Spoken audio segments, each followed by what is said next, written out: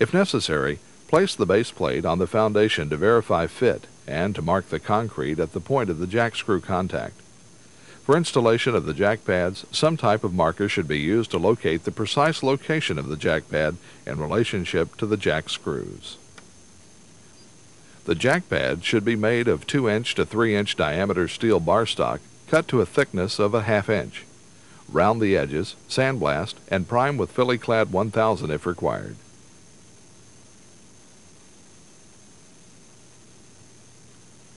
Philly Bond Blue 6A and Philly Bond number 6 are high compressive strength epoxy putties, either of which may be used to securely fasten the jack pads to the concrete foundation.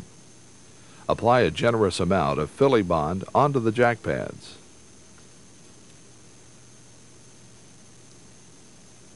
Remove the markers that were placed on the foundation, position the jack pads, and level in 2 directions.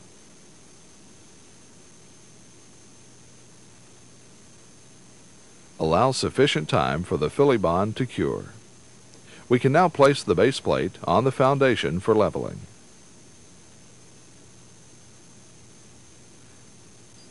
By using a machinist level and the jack bolts, level the base plate according to the pump manufacturer's specifications.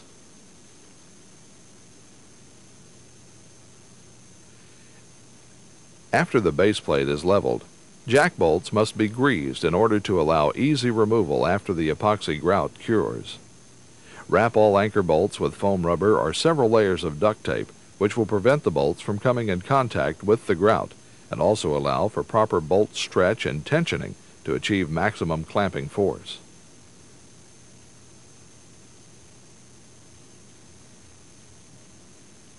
Grout forms are usually constructed with 3/4 inch plywood and 2x4 lumber using 1/2 inch chamfer strips where required.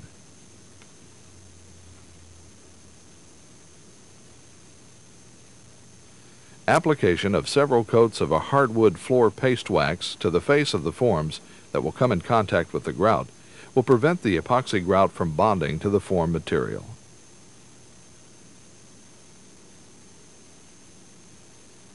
Before installing the forms, make sure there are no loose particles on the foundation. Place the forms around the foundation and the base plate and brace both vertically and horizontally.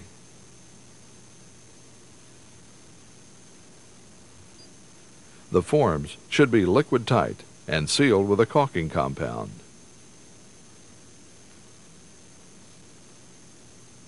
Prior to mixing and pouring of the chalk-fast red, a final check of the following should be made.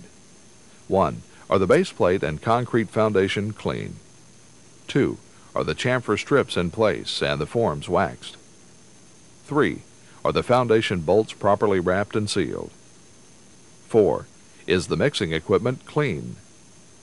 5. Is the foundation temperature above 65 degrees Fahrenheit? 6. Has the chalk-fast red, including resin, hardener, and aggregate, been preconditioned to 70 degrees Fahrenheit to 90 degrees? Shown here is the mixing equipment and the chalk-fast red grouting material conveniently laid out and ready to be mixed. Notice the protective sheets of plastic placed around the working area.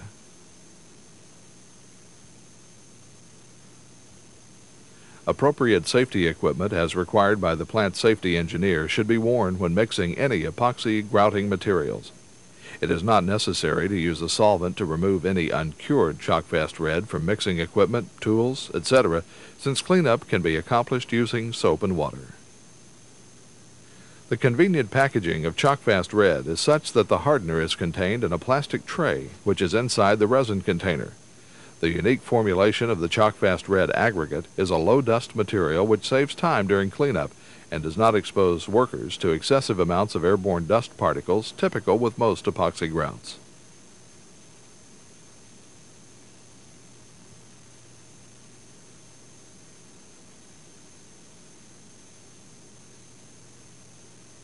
Removing the lid from the container of chalk-fast red will expose the tray of hardener.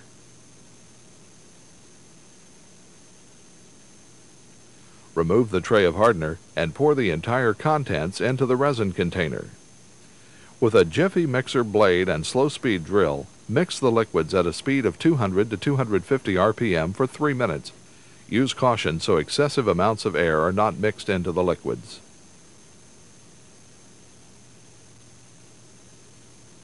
Chalkfast Red is mixed in a portable mortar mixer with a mixing speed of 15 to 20 RPM. After the liquids have been properly blended, pour the entire contents into the mortar mixer and immediately add the 4 bags of Chalkfast Red low-dust aggregate one at a time. Mix the Chalkfast Red only until the aggregate is completely wet out, which will take approximately 1 minute of mixing time.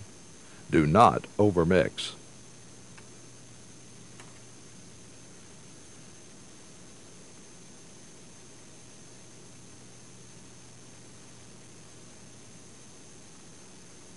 When the Chalkfast Red is thoroughly mixed, it is transported by way of a wheelbarrow or buckets to the pump base plate and poured.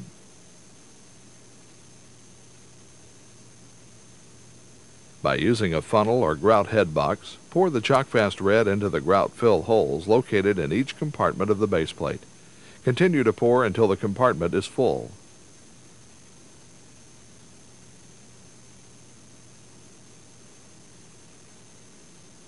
As the Chalkfast Red is poured into the base plate and up into each compartment, the air in that compartment will be forced out through the vent holes. Pouring is complete when Chalkfast Red is coming out of each vent hole and the compartment fill hole.